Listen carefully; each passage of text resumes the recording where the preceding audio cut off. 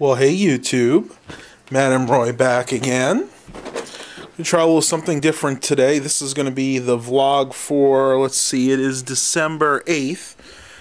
And you can see my ugly mug here. Hey everybody. I am still filming with the Sony DCR TRV-280, mainly because I like this camera, and even though it's not high definition, I think it takes a very, very good picture.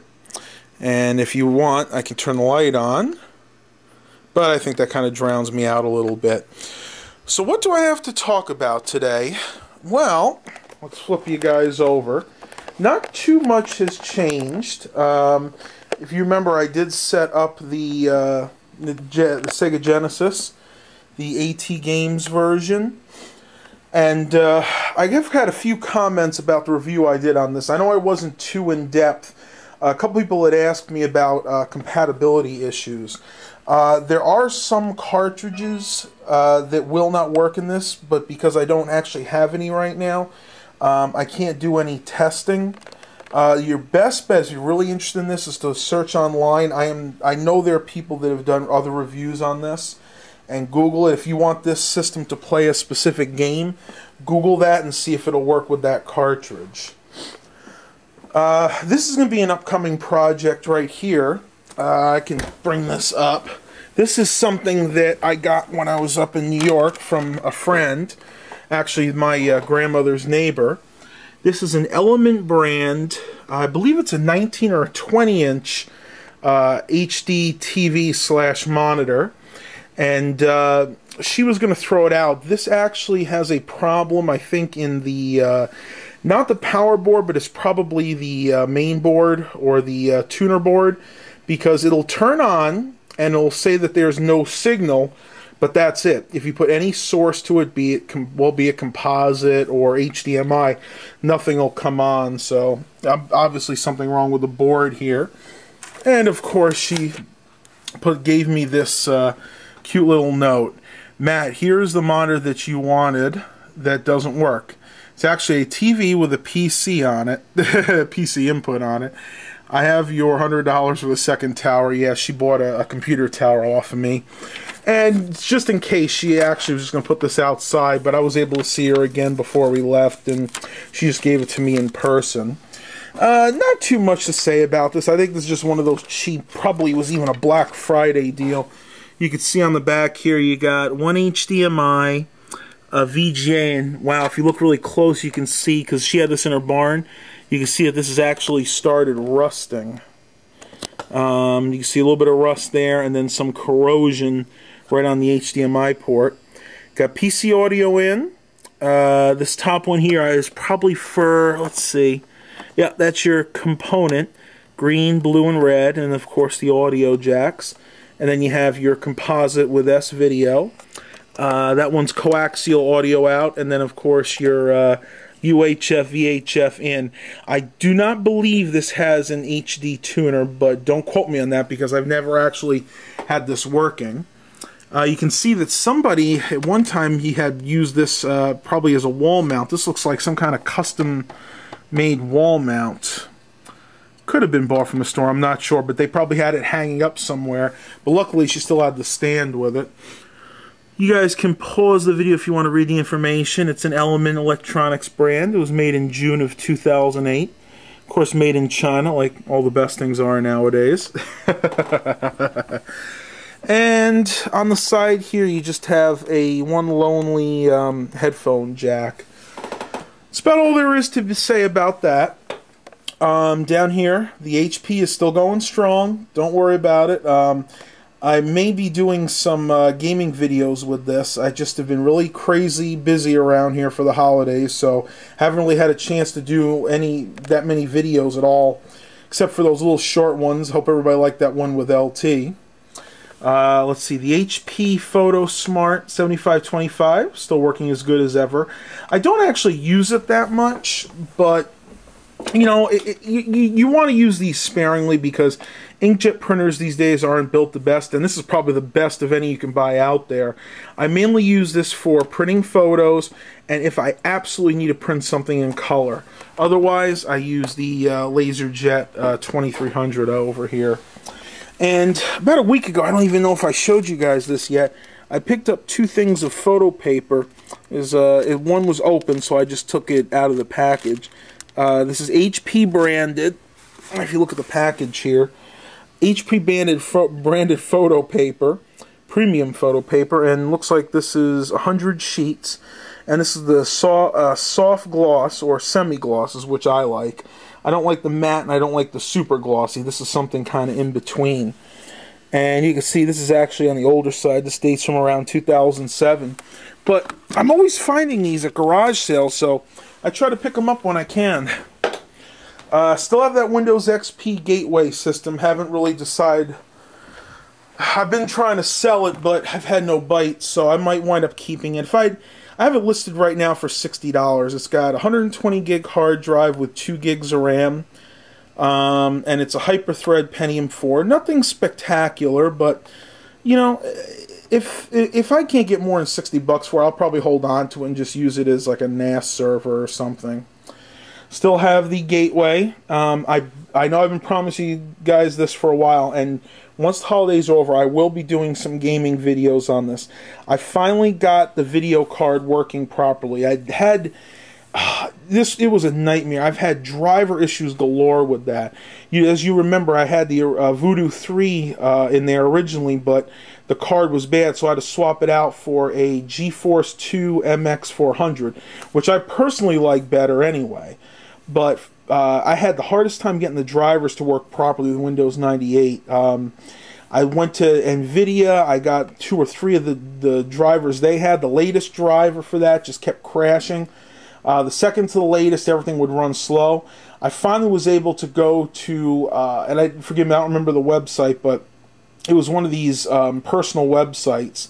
And somebody had an old driver, I think from around 2004, and that one seems to work okay. So look for this after the holidays, everybody. Well, I'm going to go ahead and pause this for a few minutes. We're actually putting up decorations now. You can see right there. There is the star for the top of the tree. Once we have all that done, I'll bring you guys in and show you what it looks like. Alright, let's go ahead and turn this light on, and I'll show you our Christmas decorations for this year. This is the TV room.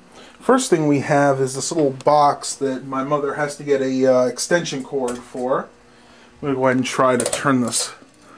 There we go. Turn this light on. It's cute. One of her bosses gave it to her last year. It just kind of lights up. White lights only, but we have to get an extension cord because we have to fish it all the way back there. I think the only other thing we have in here for this year is this little LED Christmas tree. I'll go ahead and plug that in and show you guys what it looks like.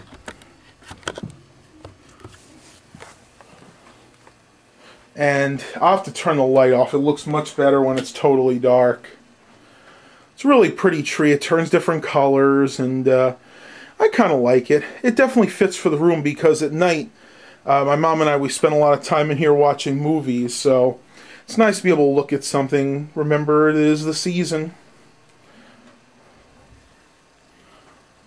And we have to go downstairs for the rest of the decorations. This is my mom's thing. She loves to decorate. As you can see, the first thing we have here is another one of those LED. This one's actually a fiber optic tree. She puts her plates up there, a little bit of garland. See, we have love, joy, peace, and hope. Isn't that a gorgeous, gorgeous tree? She even likes to put a little extra decorations on it.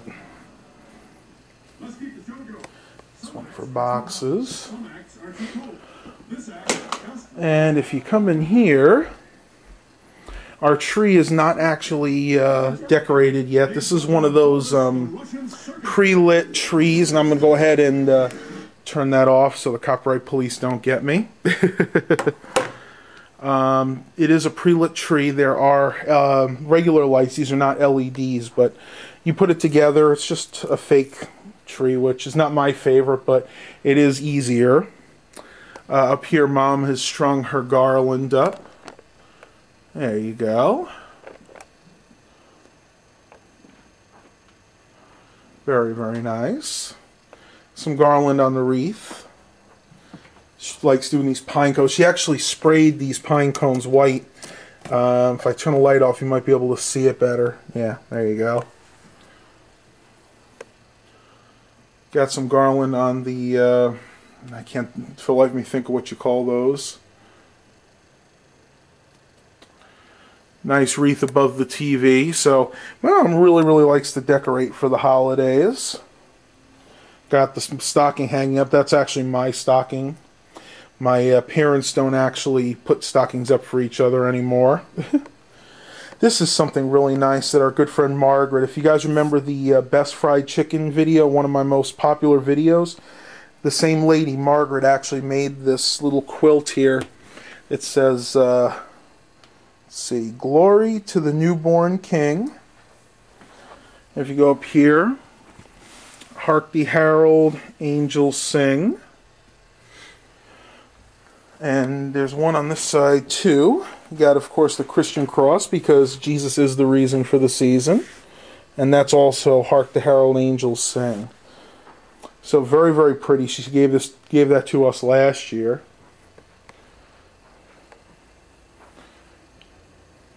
And she decorated her table again this year. Nice centerpiece. We actually got that. My old high school does a craft fair every year. And we got that from my old high school at the craft fair, I think that was 2 years ago. And she put a couple other wreaths. My mom loves her wreaths. Little sled there. This also came from the craft fair at the high school. And then we just have a few of these Christmas pot holders in the kitchen. She doesn't believe in decorating the kitchen too much.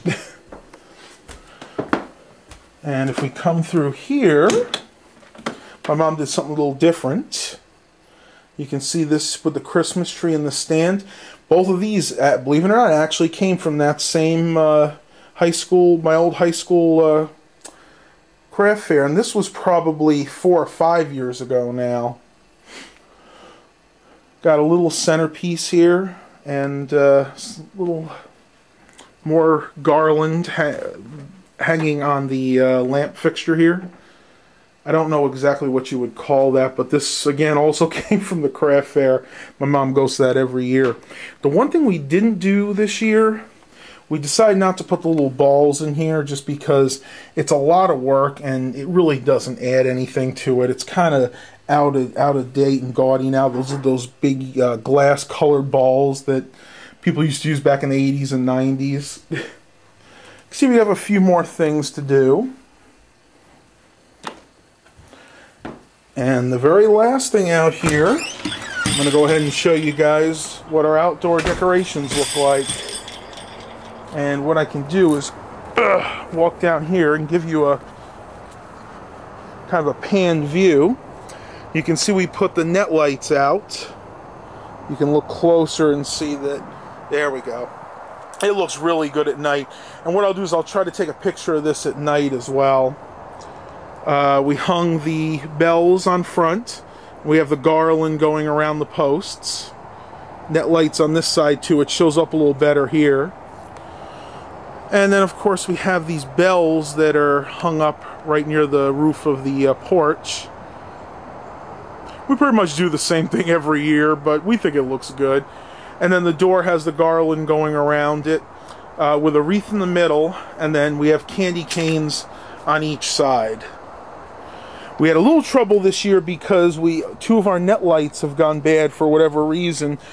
They're old, so probably the bulbs started to go out, or these wires nowadays are not made too well, so if they get pinched the wrong way, you wind up developing a short. So you can see that only half of my mom's little pine tree here is covered, but if you look at it from the front,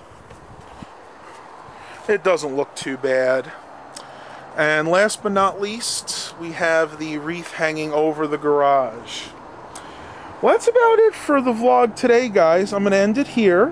Hope you guys enjoyed this little tour of our Christmas decorations. Please remember to like and subscribe. And as always, have a blessed day, everybody.